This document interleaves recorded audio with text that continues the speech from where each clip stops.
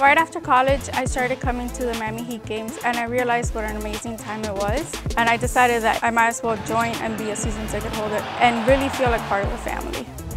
Being a part of the family has given me numerous opportunities to meet many players and hang out and participate with them, from the casino nights to the picture days to meeting them after the games for meet and greets. It's been amazing.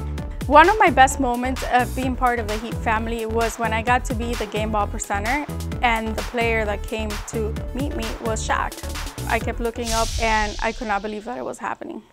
During the playoffs, I go all out and I make my office Heat Central.